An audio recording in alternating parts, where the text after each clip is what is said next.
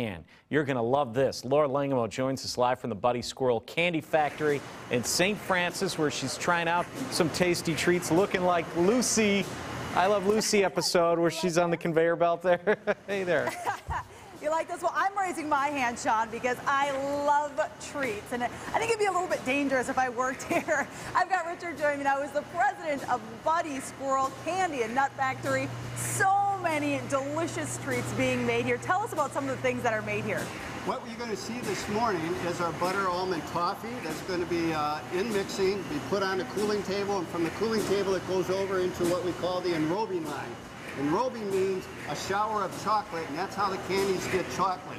You're also going to see some of our milk chocolate tags. Ooh. And you'll see some cookies that become chocolate at the bottom, going through what's called the bottomer of the chocolate part of this thing. So, and that's even before we get into the nuts and corn. Oh my goodness, so many things going on here. Right now we're making toffee though, and in this first vat that we're looking in here, Richard, what is this, just butter and... Right, that's butter. Of course, all of our products have a secret formula, but basically it starts with butter. No hints on the secret formula? No hints on the secret formula. You know what's happened if I tell it to you.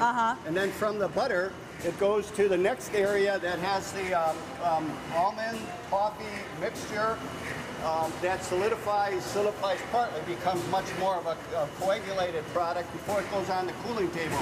It's almost ready for that process now. Okay, let's throw it on the table. Can we do that right now? Yep. Here we go. All right. Look at that. Now, it gets put on the table, and then what happens from that point? These are called cooling tables, so that on the table it will cool down.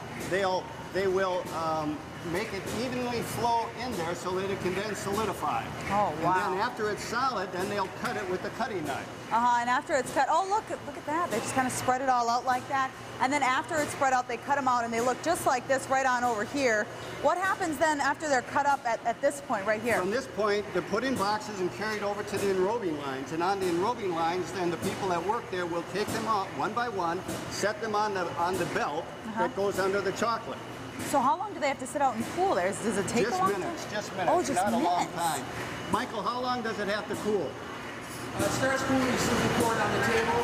Wow. About 10 minutes before So about 10 minutes or so that it just has to sit there. Very cool. And then they cut it up. And then the next step is they go on the enrobing machine? Enrobing line. Okay. Right. That's where the chocolate is added on top and on the bottom of the product, whether it's butter almond toffee or one of our tads or otherwise. Wow. And then it goes through the cooling tunnels. You know, kind of visualize, if you lay down on the enrobing belt, and then it first bottoms you, and then it showers you, and then it cools you, and then it packs you.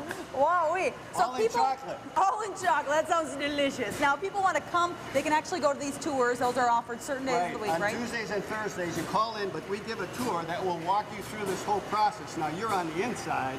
But usually got to be on the outside. Usually on the outside, and you go all the way around. So we start just where you are, from the kitchen to the enrobing to the packing, and then we get into the roasting of the nuts and the corns.